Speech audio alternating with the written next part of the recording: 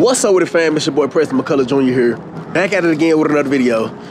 Fam, I'm just getting back from the gym, and I made it to the office, and I was in my car thinking about how blessed I am, fam. Like, man, you know, like 10, well, I wouldn't say 10, I'll say about 15 years ago, before I ever started my business, before I ever been presented with the opportunity in the first place from a guy that God literally sent my way, you know what I mean, to introduce me into a new skill set, introduce me into a whole industry that I didn't even know existed. You know what I mean? Before any of that, I would have never thought that I would have been where I am today.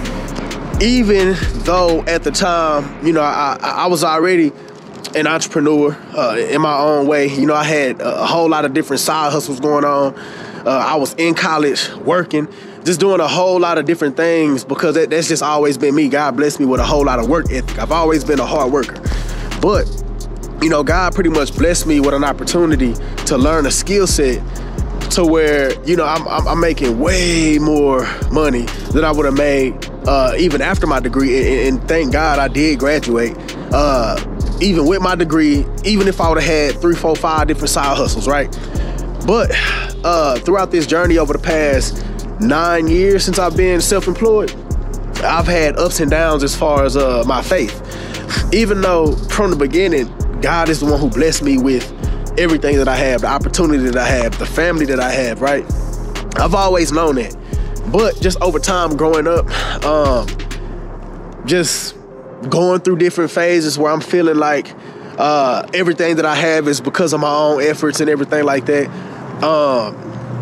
Just dealing with a whole lot of, I guess, pride, you know what I mean? Just, but me not really recognizing that what I was dealing with was a spirit of pride, because that's something I still struggle with. I have a lot of pride because I have to put in a lot of time and a lot of work and a lot of effort, and then I get graded upon the work that I do by more and more contracts. I get rewarded by bigger checks and the ability to be able to control the market, because what I do, I don't have a whole lot of competition. So it's a lot of pride that comes with that. But every now and then, God will give me a wake-up call.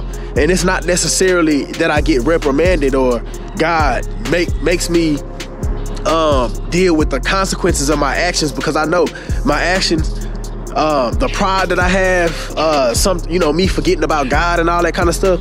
Like, God, if he wanted to, he could give me some severe punishment, some severe consequences, because I know that's something that God does not take lightly.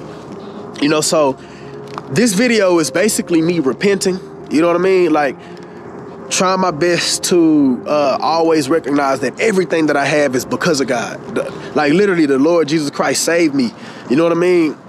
He blessed me with one of the things that I was so concerned about in my youth, in my childhood.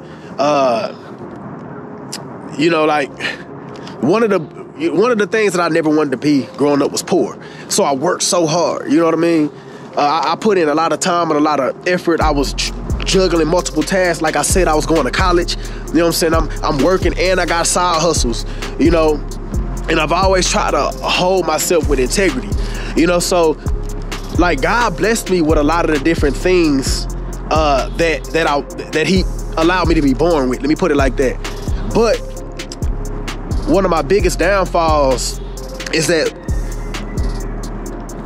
I fail to recognize God a lot of times. I fail to recognize that everything that I have is only because of his grace, you know? But it's like I have these moments where God just weighs heavily on my heart. The Holy Spirit is surrounding me, you know what I'm saying? And then I just start bawling, crying. You know, it's almost like God is still allowing me the grace to be able to lift that weight off of my shoulders, the weight of my sin, you know, the weight of my selfishness, you know what I'm saying? And it's like, you know, like, even with my channel, you know, I'm working through the Bible right now, and I toggle back and forth like, oh, I just want to share this on my channel. But I be feeling like such a hypocrite sometimes, because I'm not necessarily, you know, like, I don't know if my content can genuinely be Christian content, because I got so many different struggles, fam. Like, I be I be so, like, sometimes I feel like I'm lukewarm. But I do have a heart for God. I do have a heart for Christ. But one thing I can't be, and I've always been this way, I just can't be fake, fam. You know, I'm going to always speak my mind. I'm going to always tell my truth, even though sometimes I can flip-flop on some of the things that I'm feeling. But everything that I generally talk about on my channel is really me. You know what I'm saying? The things that I'm dealing with, the thoughts that I'm having. And the only way that you're going to ever really progress and improve in life is if you 100% be true and be honest with yourself. But with that being said, I just want to take this time out to repent to the Lord for my pridefulness, for my selfishness, for making it so easy to always be about me and forgetting about him sometimes. And I also want to thank the Lord for reminding me that everything that I have, Lord, he can just take it away. You know what I mean? Like, nothing that I have, even though I think of myself as just being this awesome, amazing engineer, this awesome, amazing, irreplaceable skill set that can't nobody duplicate. I think of myself like that. But one thing I know about God is, like, everything that I have, God can literally take it away. You know what I'm saying? Because nothing that I have, I deserve. You know what I mean? But thank you, Jesus, though. You know what I'm saying? Thank you, Jesus, for saving me and for rescuing me and for blessing me with everything that I have. And I'll do my best, Lord, to not take it for granted. That's all I got to say, fam. Thank y'all for watching. Holla at your boy.